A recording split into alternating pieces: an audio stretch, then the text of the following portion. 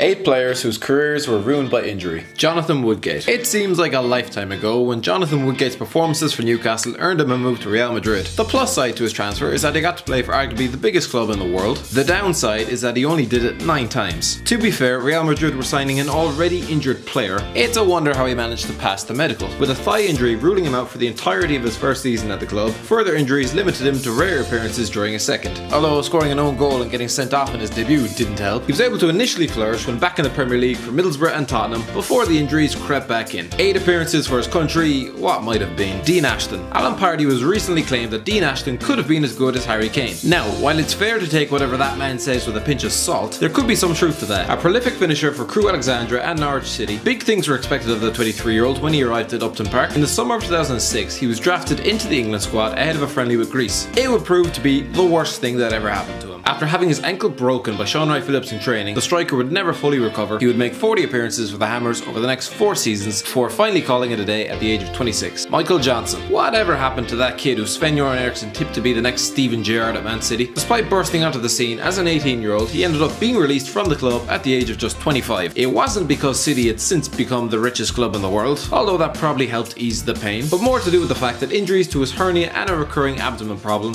had hampered his progress. In his final 5 seasons at Eastlands, he made just 4 competitive appearances. He now runs an estate agent's business in his hometown. Owen Hargreaves. Alright, maybe it's harsh to include a man who won 2 Champions Leagues and played over 40 times for England. However, considering Owen Hargreaves' career ended at the age of 31, perhaps it makes his feats all the more impressive. Sir Alex Ferguson has called the £17 million injury-prone midfielder a disaster and one of his most disappointing signings. Big words when you sign Masibo Taibbi and Eric Djemba-Djemba, with no sympathy for a man whose final appearance for the club ended when he was forced off after just 5 minutes. Ferguson claimed that while the staff did their best for him, he created his own agenda. Bit harsh. Ledley King. Similar to Woodgate, King is an example of a fine British centre-half who could have been so much more. A stalwart in defence for Tottenham for 13 years, the centre-half managed over 200 appearances for the club, all the while trying to manage a dodgy knee. After countless operations, Harry Redknapp would reveal that there was no cure, as there was no cartilage left. His knee would swell up after games and he rarely trained. The fact that a Premier League club would even entertain this for so long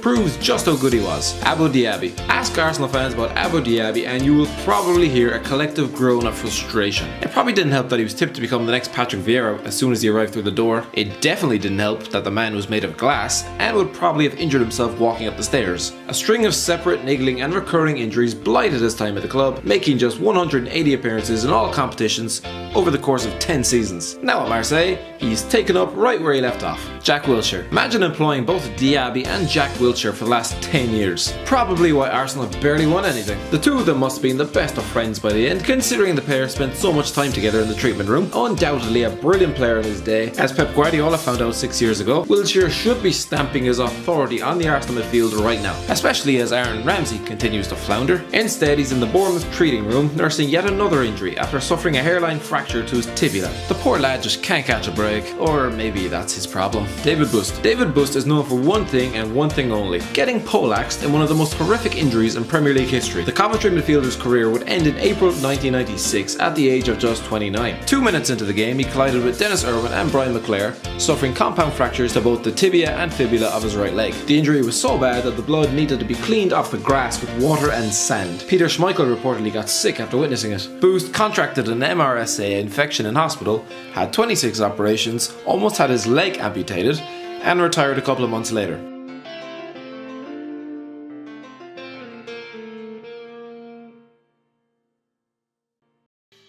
Thanks for watching. Don't forget to like, share and subscribe.